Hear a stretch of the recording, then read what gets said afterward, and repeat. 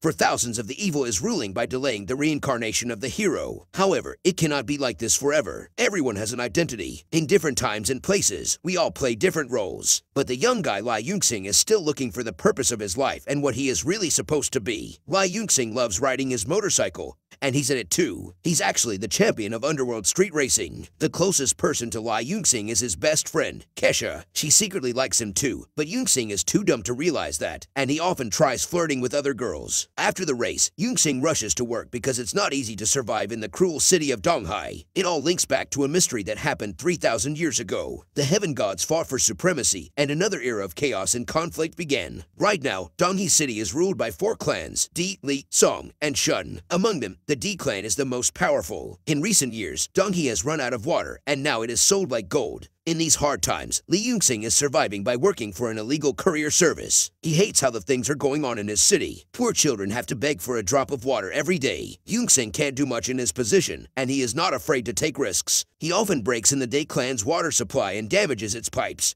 so the public can get some water. After returning, Yunxing gets on his next task to deliver a kitten, but the given address turns out to be fake. Someone just wanted to get rid of the poor cat. Yunxing lets the cat lie freely on streets, but it keeps crawling back to Yunxing. He can't stand the charm of the cute little cat and keeps it. Afterward, he goes to meet Kasha, who works as a singer in a small nightclub. Kasha assumes that Yunxing brought the kitten for her, and she loves the gift. Yunxing takes Kasha for dinner with his family. He hasn't visited his home for a long time due to the conflicts with his father. On the way, they encounter Ao Bing, the son of Declan's master Ao Guang. Bing likes Yunxing's bike and tells him to name a price, but Yunxing speeds away without answering him. On reaching home, his brother Lai Jingxing welcomes them warmly, but their dad is as rude as always. He scolds Yunxing for having a shady job. The security is getting tight and this smuggling business will be banned soon. His dad believes that Yunxing should stop being stubborn and accepts working under the Day clan. But Yunxing will never bow to the inhuman clan members and wishes he was just a stray cat that can live its life freely on the streets. Yunxing leaves the dinner in the middle and rides away with Kasha. Suddenly, he realizes that someone is following them. It's Ao Bing and his men. The spoiled rich kid believes that he can get whatever he wants, and right now he wants Yunxing's bike. Yunxing isn't giving up either. He accelerates his bike and drives over the rushing train. Ao Bing and his men follow him and surround him from all sides. Yunxing succeeds in leaving them behind, but then Bing starts playing dirty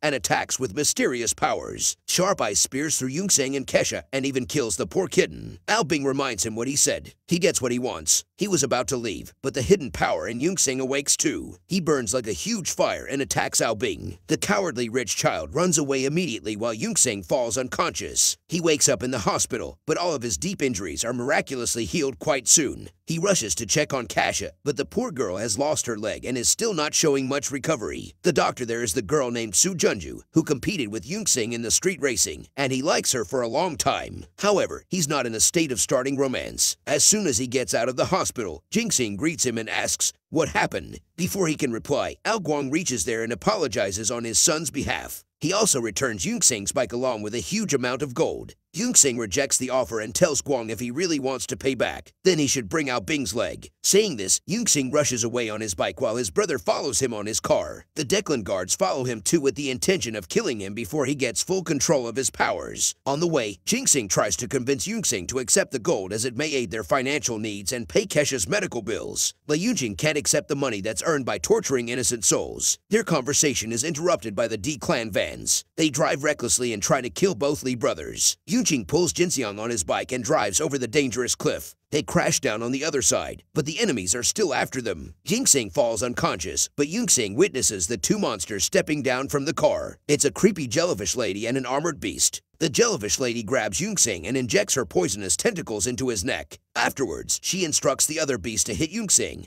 But before he can do that, Yunxing's powers awaken and burn down the jellyfish monster. However, due to strong armor, the other beast survived. It tries to hit Yunxing, but another guy knocks him down with a mysterious trick. It's a weird masked guy who has followed Yunxing a couple of times before. He calls Yunxing as Nezha and leaves without explaining himself. Yunxing doesn't have time to investigate the masked guy as he must take his brother to the hospital immediately. After admitting him in hospital, Yunxing gets back to meet the masked guy. Meanwhile, Ao Bing requests his dad to let him finish Yunxing.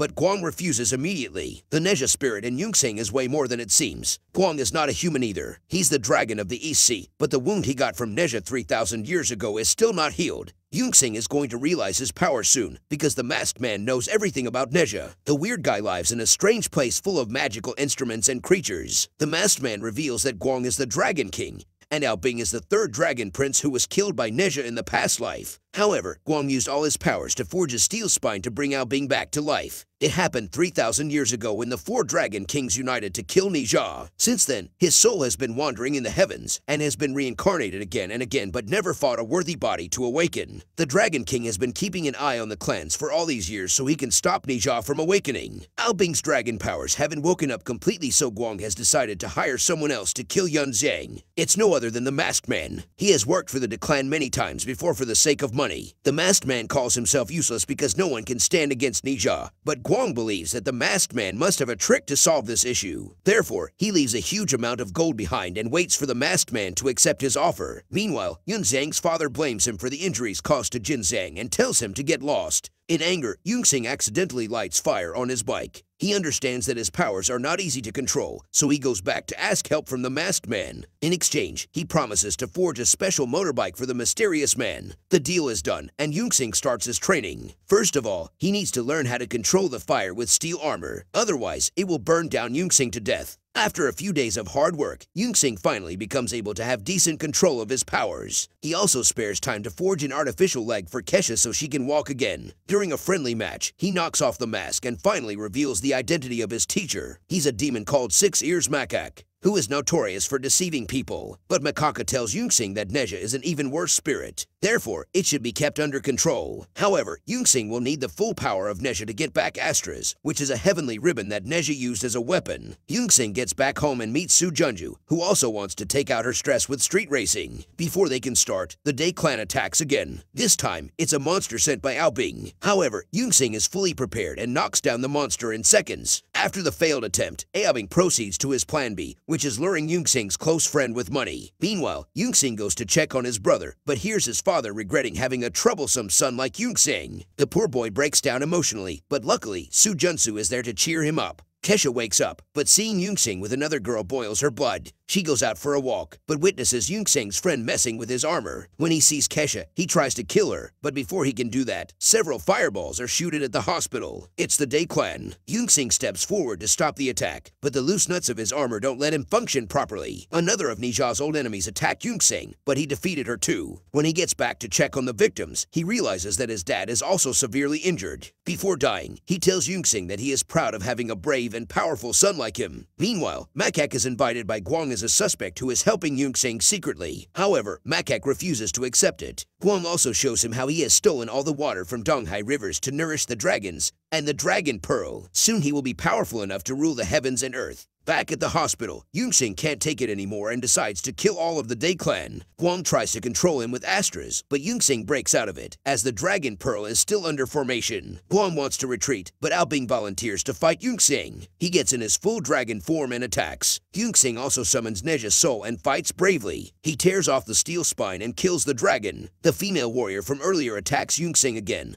but Macaque stops her. She starts accusing Nezha for countless evil things he did in his last life. He killed several innocent beings just for amusement, so his father took away his Astras, but he fought the Dragon Kings and killed the third prince. Hearing this all, Yunxiang tells Macaque to let the girl go and asks why he's helping Nezha if he's a bad spirit. Macaque finally reveals his true identity. He's the biggest historical hero, Sun Wukong, the Monkey King. He has been saving the world for millions of years, but now he's tired. He helped Yunxiang so he could use Astras to defeat the Dragon King. Right now, the Astras are used in the underground Dragon Palace to keep the dragons captive and empower the Dragon Pearl. However, Wukong thinks that Yunxiang can't do this task as he's a good guy. Nezha's spirit only activates when Yunxiang intends to harm others. He can't be Nezha. Yunxiang attends his father's funeral and feels defeated. Kasha tells him that she believes Yunxiang is a hero and he always will be. This motivates Yunxiang, and he decides to defeat the Dragon King. He tells Nezha's spirit in himself that he's going to save people and bring water back to Donghai, even if Nezha doesn't help him. Yunxiang jumps in the hidden sea and uses a metal fish to reach the Dragon Palace. He tries getting back the Astras, but fails. Guan reaches there and reveals that he's holding Su Junju as hostage. Yunxiang challenges Guan for a fight, but he can't do it without the full power of Nezha. Guan gets triggered and swallows the Dragon Pearl. He also lets the Dragon Spirits leave, which will bring a tsunami to Donghai. Yunxiang pulls the Astras to stop the Dragon Spirits, but the Astras break. The whole city is going to be destroyed. Yunxiang sees Nezha's spirit again and begs him to save his city. The spirit is not as evil as people remember him. He gives all his power to Yunxiang and even reforms the Astras. Yunxiang stops the chaotic tsunami and brings peaceful rain. The city was saved, and Yunxiang got the Astras. He was definitely worthy of being Nezha. If you don't want to accept your faith, then you must work to change it.